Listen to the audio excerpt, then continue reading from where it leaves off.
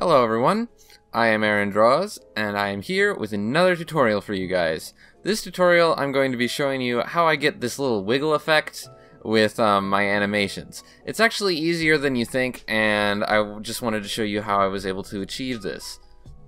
So first, we're using Animate CC, previously Flash, to create this.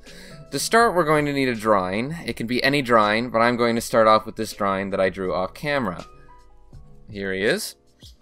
Alright, so we're going to be taking this static drawing and turning it into a wiggly drawing. So the first thing you're going to want to do is you're going to highlight the frame and press F8 to transfer it into a symbol. You can name the symbol anything. I'm going to name it face. Make sure it is of type graphic, registration really doesn't matter, and all this advanced stuff doesn't matter, and you're going to click OK. So now you've turned this drawing into a symbol. Once you've turned it into a symbol, you're then going to double click to enter the symbol. You can know that you're in the symbol because it says scene 1 here, and now we're in the symbol called face. In this symbol, you're going to add 6 frames with the shortcut F5. And then on frame 4, you're going to add a keyframe with F6. Make sure that it's a keyframe so that the drawing is on both keyframes and not a blank keyframe. If you can't remember any of these shortcuts, you can always just right-click on the frame and this little pop-up window will show up that has all of the information that you need to add any of these keyframes. The next thing you're going to do is you're going to go to Modify, and then Shape, and then Smooth. This is going to straighten out some of your lines and reduce some of the curves. You can do this as many times as you want. The more times you do this, the more wiggle you're going to get. So if I were to go over here to Shape Smooth again, you would notice that it gets really wonky. So I only like to smooth once, but if you have a more scratchy line style, you may be able to get away with more than one smooth and it's still looking okay. So I'm going to go back to one smooth. And the next thing that I do is I go to Shape and then Optimize. So Optimize reduces the number of points on a curve to try and make it smoother and reduce file size. But it actually wiggles the drawing a little bit, which is exactly what we want. So this little bar here for optimized strength is how many curves it's going to remove.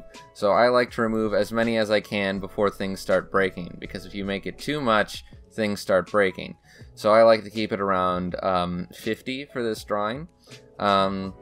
And okay, so then it says that there was originally 374 curves, and now there's 283, and it tells us the production percentage.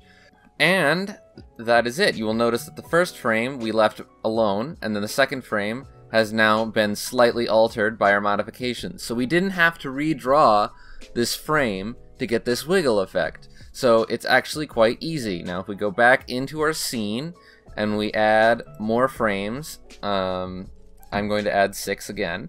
Just make sure that this symbol is set to loop. If it's not set on loop, it won't work. So if you set it to loop and you press play, and there we go. Everything should be working. Now, if you want a perfect loop, I suggest you make the frames on the main scene a multiple of 3, or else you may have some issues of 1 frame for a minute flickering. We've set it to be a new drawing every 3 frames. I found this to be optimal for the wiggle. I think this looks the best. 1 is way too fast, 2 is also a little bit too fast, and 4 is too slow. But I know that some animators really don't like working on 3s because it struggles to make some of the motions look fluid. So if you don't want to use a multiple of 3, I would suggest doing it on 2, because that looks okay. Not as good as 3 in my opinion, but I think it still works. And that is it, guys. A really simple tutorial. I hope this helped. A lot of people were asking how I did this, and it was actually really easy, so I just wanted to share it with you guys. If you like this video, make sure to subscribe and like the video. Make sure to hit that bell so you receive all notifications. I make a lot of other animations and tutorials and speed paints. I don't really have that consistent of a schedule, but I try to post when I can. Thank you everybody for watching. This has been Aaron Draws.